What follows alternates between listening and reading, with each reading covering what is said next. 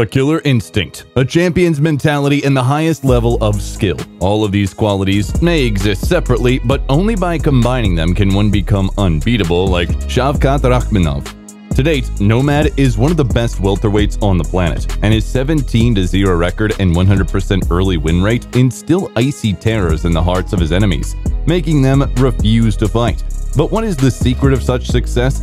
Has Shavkat always been an undefeated machine, destroying everyone in his path? It's time to find out. Now we are going on a long journey through the career of the strongest fighter from Kazakhstan and look at his best performances. Maybe we'll be the ones to finally understand how does he do it.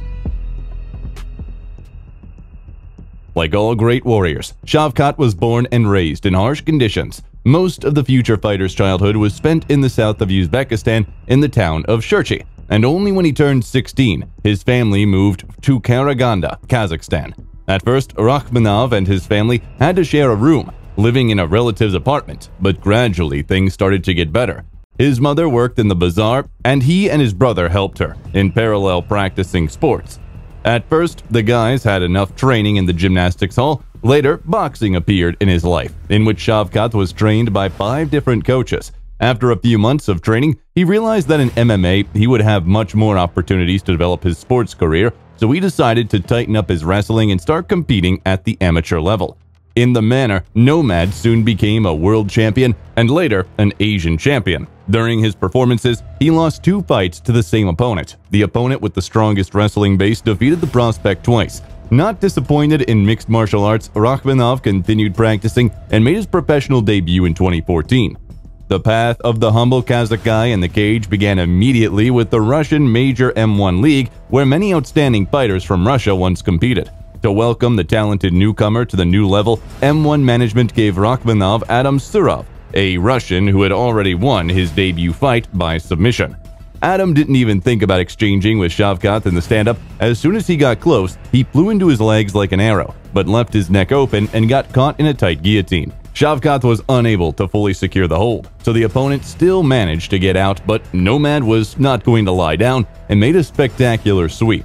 As soon as he got back on his feet, Surov tried to wrestle again and make a takedown. The throw was unsuccessful. The Kazakh got his arm and could have gone for the armbar, but instead decided to slam the triangle. After struggling a bit, Adam tapped, the first victory in the professional career of Nomad.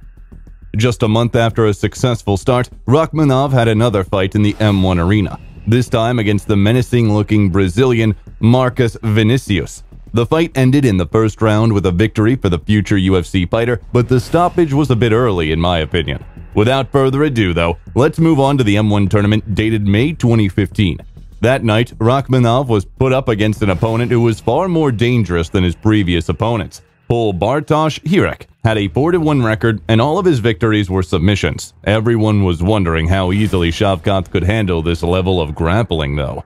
Bartosz threw an amplitude takedown in the opening seconds and got into a comfortable position. He was not going to wait for a miracle and opened the season of hunting for the prospect's extra limbs. Trying to tear off an arm or legs, the Pole was so engaged that at one moment Shavkat changed his position and found himself on top, where he began to strike and tried to get back on his feet. The grappler, confident in his skills, immediately went for the knee bar, but Nomad freed his leg and started hammering the guy with his punches. The GNP didn't seem fatal at first, but after another blow, Bartosz passed out. The referee, who did not immediately realize it, allowed Rakhmonov to land a couple more punches and only then stopped the fight. Continuing to perform at a pretty high pace, Shavkat soon took part in the M1 Battle of Nomads 5 tournament, where he was already in the co-main event of the evening. Once again, the opposite corner of the arena was a rather experienced representative of Poland. Michal Winczek had a 5-2 record and a good win in his last fight. Finally, he managed to see the Kazakh unicum stand up, though it lasted only 10 seconds. But what kind of stand-up though? Rakhmonov hit a jab and then suddenly threw out a left hook, from which the opponent was immediately staggered, and he decided to save himself on the canvas, but was immediately caught in side control. In an attempt to get out from under the Kazakh, Michal got caught in a terrible guillotine. There were only 2 ways out of such a powerful takedown: tap immediately or go to the other side. Michal, almost without thinking, chose to tap and gave his opponent another victory. The next time the rising star from Kazakhstan pleased fans with his appearance was in April 2016, when in the main event of the evening he faced powerful compatriot Adil Baranbayev, who had 13 wins and 16 performances. The bout was not the most dynamic, and among its highlights were Shavkat's demonstrations of a great Thai clinch and his jiu-jitsu skills, thanks to which he sweeped and later choked out a strong opponent at the end of the second segment. Looking to make up for lost time, this Nomad was preparing to fight in just 2 months, and once again, he was given a veteran as his opponent. Brazilian Marcelo Brito, his confrontation with such a monster could hardly count even on his strongest side, grappling. Brito was scared to death to work with Rakhmonov in the stand-up and barely threw punches. When the Brazilian missed a couple of punches and felt their power, he immediately went to the primary task and rushed for a takedown, but was stopped by a light sprawl. Shavkat was not going to move into wrestling and expected to finish it all on the hands, and he soon succeeded. During this closely distanced match, the Kazakh powerfully punched the liver with his left hand, and Marcelo immediately folded in half. Shavkat continued to build on his phenomenal winning streak, but he had to yet face a truly top-notch opponent. 2 months after Brito's knockout, Rakhmonov faced a rather interesting opponent in the person of Park Jong-young, currently competing in the UFC at the Kazakhstan MMA Federation tournament. In the world's best promotion, the Iron Turtle is doing just fine, and he is very close to getting into the top 15, but at the time of the confrontation with Shavkat, the guy's record was only 1-2, and nobody knew about him. The meeting was held at interim weight.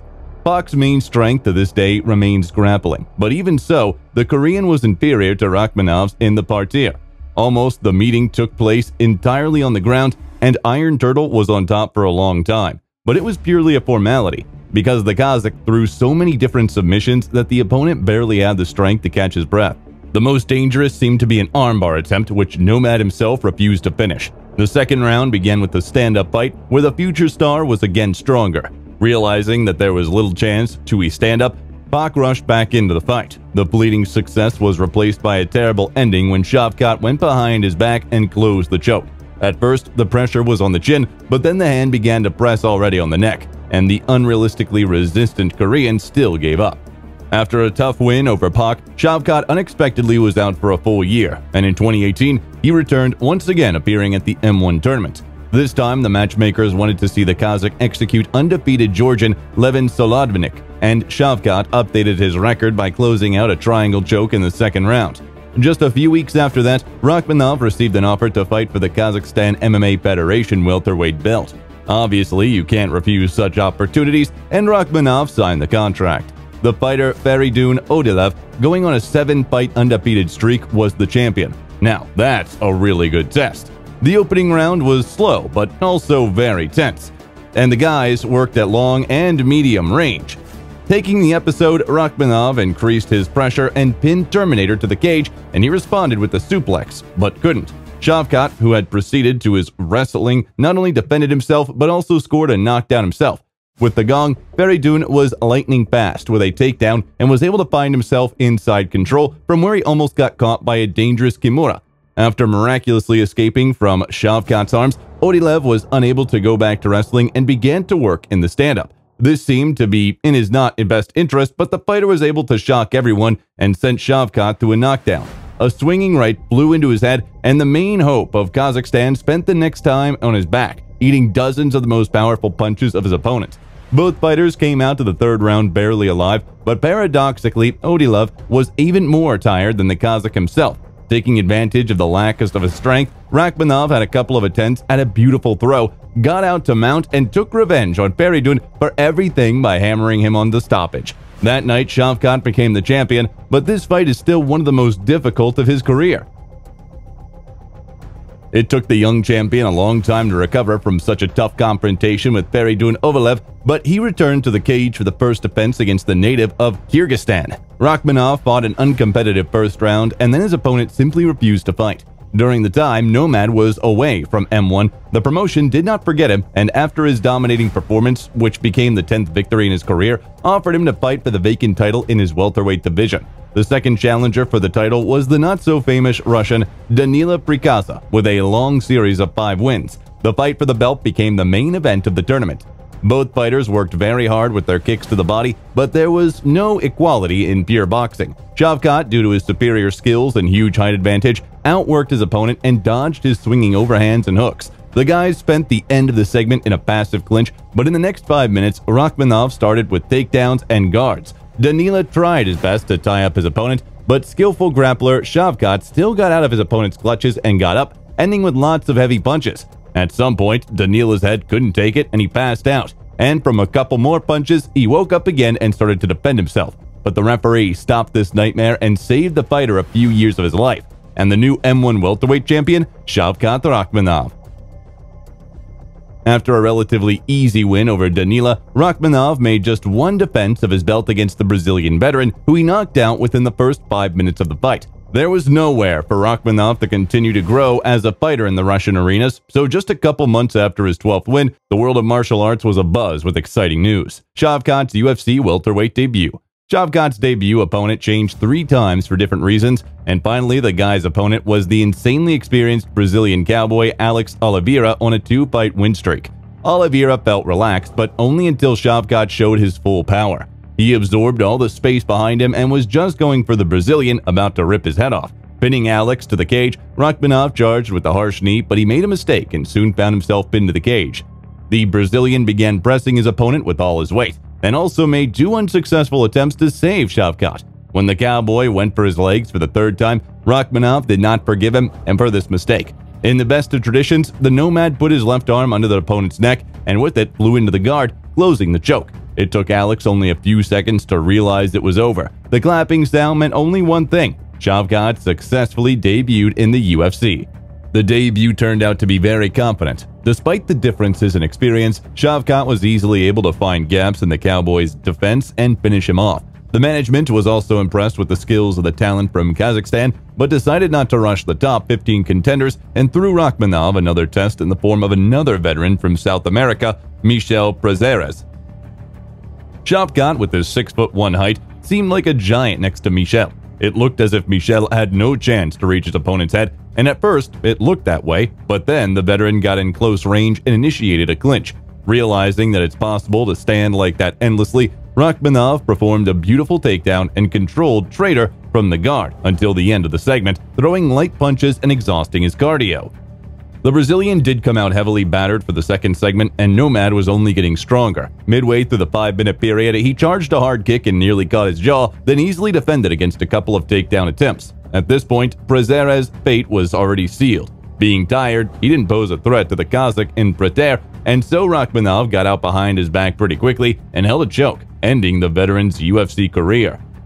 Already after his victory, Shavkat began to be seriously discussed. Many fans from the USA liked the cold-blooded and smiling guy who went into the octagon and simply killed his opponents, and afterwards wore a hat made of wolf fur which maximally complemented his image. Obviously, the main admirer of Rakhmonov's work was the well-known Laura Sanko.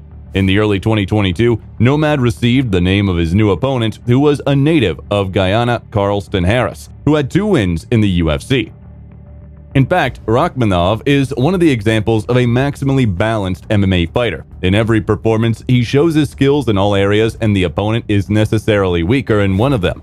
Occupying the center of the cage, the Kazakh chased Harris, who was fidgeting and afraid of attacks. At the equator of the round, the guys had a micro-exchange of punches, and then Shavkat got into a clinch. After holding his opponent with his back to the net for a bit, Rakhmonov gave away to the position, but skillfully took advantage of the situation and landed a beautiful takedown. It is worth noting Carlston's credit, who sharply got out and returned to the stand-up position, but later regretted it. Just a few seconds after the wrestling episode, Rakhmonov hit a virtuoso punch from the turn, sending the guy to the floor. A little bit of finishing the opponent on the ground, and the victory was in Shavkat's pocket. Surprisingly, Shavkat was not given a single bonus for his 2 filigree victories, but for the knockout of Harris, he was finally awarded with a performance of the evening. Shortly after the victory, the fighter was added to the ranking of the strongest welterweights on the last line, but it did not increase the number of potential opponents. Most of the roster was obviously afraid of Shavkat, and we can understand them. Nobody wants to fight against an undefeated fighter. However, the matchmakers soon found a suitable fighter anyway. The lucky guy was a leader of the weight class in terms of the time in the cage and fights held, Neil Magny from the 10th line. Just a few years before this fight, Michel Chiesa had shown that powerful wrestling with top control and light punches worked well against Magny, so Shavkat did a copy-paste and simply replicated the Mavericks' game plan.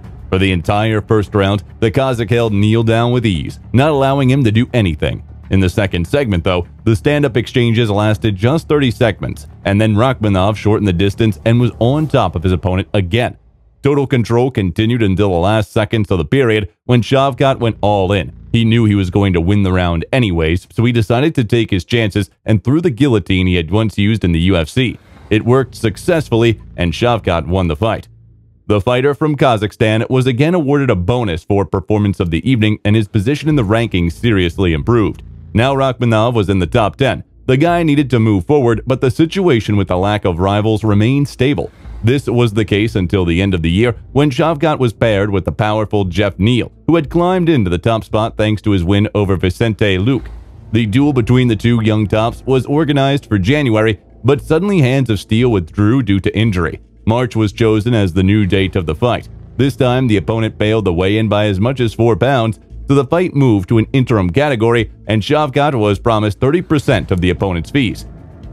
In exchanges at middle distance, Hands of Steel was punching cannon blows from the backhand and painting his opponent's face, and he was defending himself better than ever against wrestling. Rakhmonov relied on bloody punches and especially the tie clinch, which has been one of his trump cards. In each round, Nomad managed to catch his opponent in his arms and inflict a couple of terrible knees, but in pure forms, there was equality between them. The third round almost had an upset. Neal shook Shavkat and went for the takedown, but the experienced M1 champion recovered and soon returned the favor. With one precise punch, he sent his opponent into a standing knockout and then ripped his face with elbows near the cage. Somehow, Neal miraculously withstood the tonnage of punches, but Nomad decided to change his tactics and went behind his back, from where he closed the choke while standing on his feet, and the number 7 ranked fighter, covered in blood, surrendered. This is definitely the best fight of the evening. Right now, Rakhmonov's future looks confusing. He is ranked 6th in the top and is getting close to the main fights of his life, but no athlete in the top 5 wants to fight this monster. For that reason, Shavkat is now looking for opponents that he can at least make a name on, and a meeting with middleweight Kelvin Gastelum, who is coming down from middleweight, would be ideal. However, the former title challenger has been injured and withdrew from the fight. I don't know who Nomad will fight next, and I highly doubt that this opponent will be above him in the rankings, but I'm convinced that a couple more early wins in this incredible style, and the management will have nothing left but to give Shavkat a title fight. 17 fights, 17 wins. 100% finishes, knockouts, and submissions. He is crazy. If even Colby Covington got his title fight with 1 win, how could Shavkat and his royal win streak be any worse? Let me know what you think about that in the comments section though. Hope you enjoyed the video. Don't forget to subscribe to the channel and like it as well. Bye.